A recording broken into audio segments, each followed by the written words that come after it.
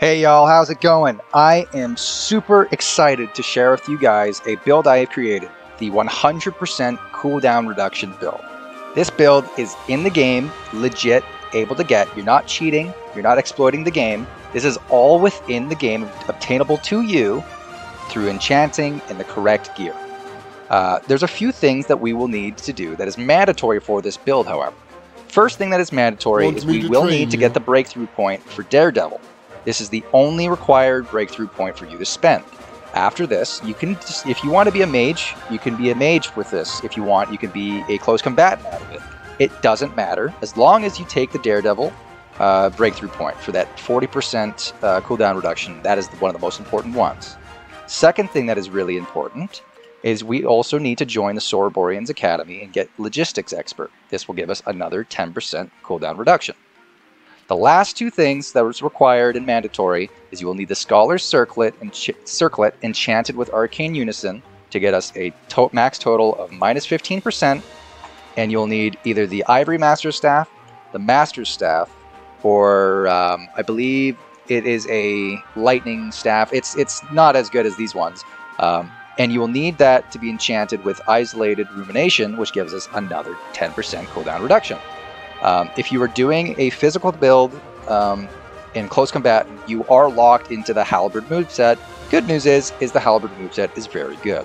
Alright, let's go outside.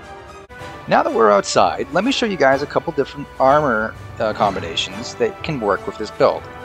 So like stated earlier, you need the Ivory Master's Staff and the Scholar's Circlet. Those are mandatory for this build.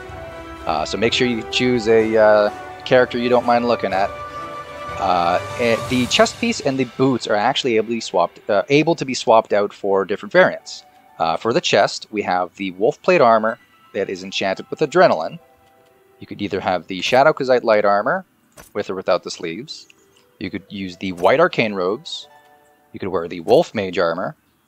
Or you could wear the Wolf Medic Armor. The Wolf Mage, all the Wolf gear is all enchanted with Adrenaline, which gives us the 10% that's required for the chest piece. It's up to you which one we'd want to use for a build. If you wanted to go the mage route, perhaps you'd want to go White Arcane or Wolf Mage. Doesn't matter. I'll be using the Wolf Plate Armor as the breakthrough skills I got for this character. It's more leaning towards a physical build than a mage build. As for the boots, we're left with a little less options. You can either use the Runic Boots, enchanted with speed and efficiency, the Tenebrous Boots, which are enchanted with the same. You could equip the Shadow Kazite Light Boots, or, finally, you could enchant the Virgin Boots.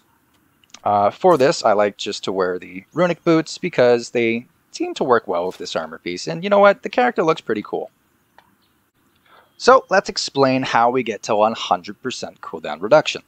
As you guys know, we are wearing an armor set that gives us minus 40% cooldown reduction.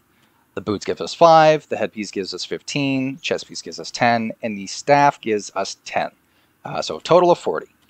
Next, we also have Logistics Expert, which gives us 10. Now we're at 50%.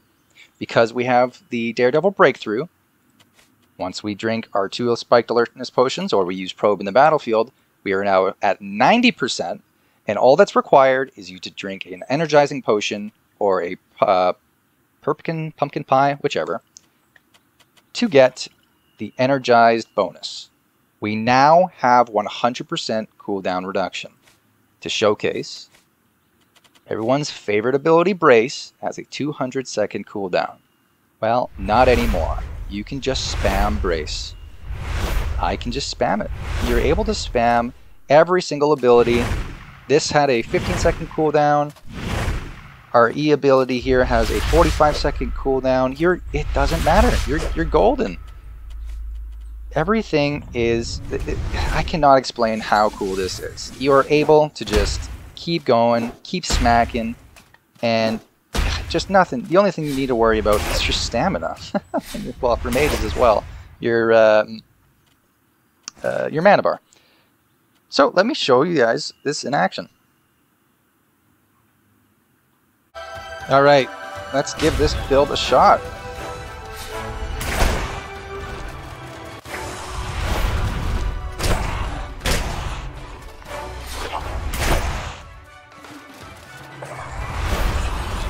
honest, it is just a game changer.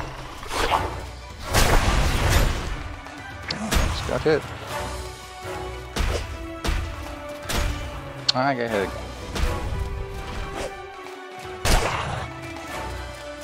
Always got to make sure you have your 4 stacks of prime before you use your abilities.